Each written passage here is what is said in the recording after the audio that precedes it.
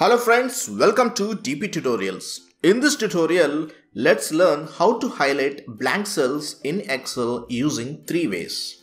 First and foremost, conditional formatting is the easiest way to highlight cells based on its value. Here, in this example, this is the data range I am considering. Now, let's highlight the blank cells here.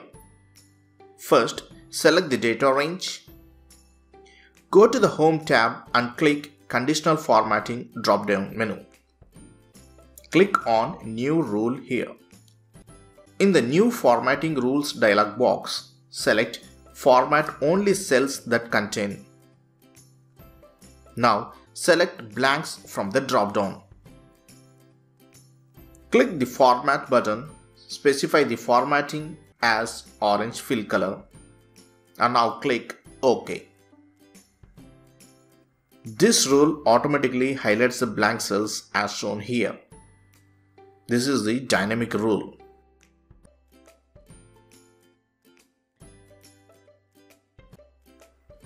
Now let's see the second method to highlight blank cells. Again, select the data here. Press F5 key on your keyboard.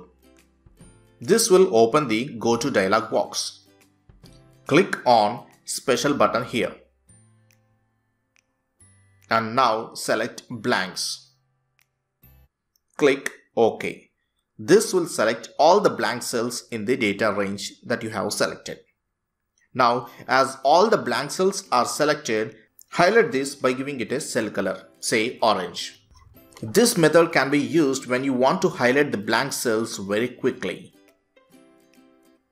And finally, let's go to the third method by using the VBA. Press Alt F11 or click the View Code option to go to the VB dialog box. Here I am sharing the code in the description. Copy this code.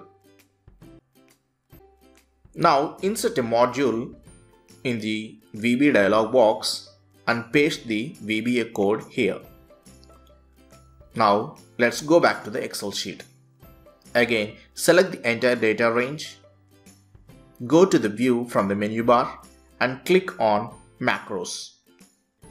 In the macro dialog box, select this Highlight Blank Cells macro and click on Run.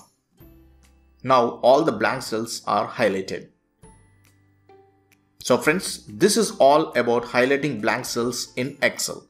I hope you have enjoyed this video tutorial. If yes, please do share, like and comment. And for further more interesting videos, please do subscribe dptutorials.